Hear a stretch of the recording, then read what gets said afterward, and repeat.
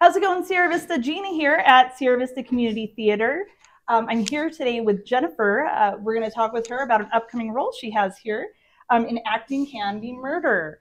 Jennifer, you are playing Georgia Stiles. I am. Oh, I'm so excited for you. How are you liking the role so far?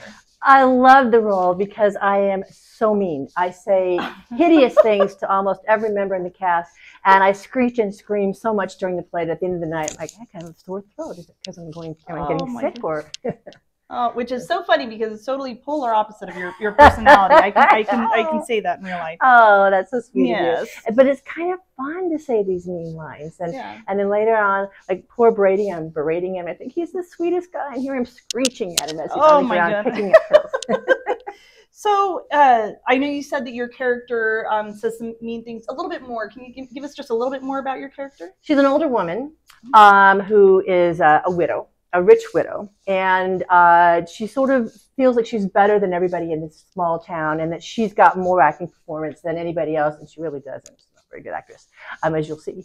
And apparently, rumor has it that she likes younger men. So you'll see what happens on that.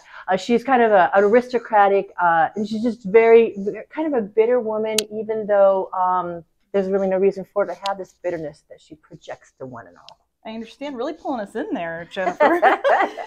So tell us, what is it about acting specifically that brings you in? What draws you to acting? I love the idea of being a different person. You know, for so many years I was Mrs. DeMello, high school teacher, high school counselor, or a mom, or a wife.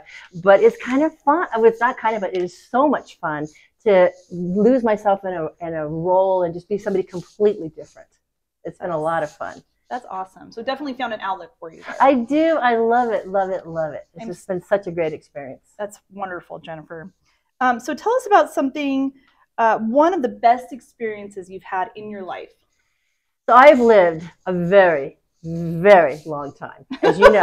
And so I sat and thought, I have so many, I mean, from raising my sons to meeting my husband to all the years as a teacher, owning dogs. But you know what? I'm going to say one of the best experiences I've had in a long time was doing the Rumors play with you and the other cast. Aww. I had such a great time. I couldn't wait for rehearsal every night. And when I'd walk through the threshold of the theater, my heart would start pumping, and I'd just be, I get to go act. And so it was really, really fun. So I have to say, clearly the best experience of 2022. You know, hopefully this one will be just as much fun. It will be. I know it will be. Well, Jennifer, thank you so much for taking time to talk with us today. Everyone go see Acting Can Be Murder here at Sierra Vista Community Theatre. Thanks.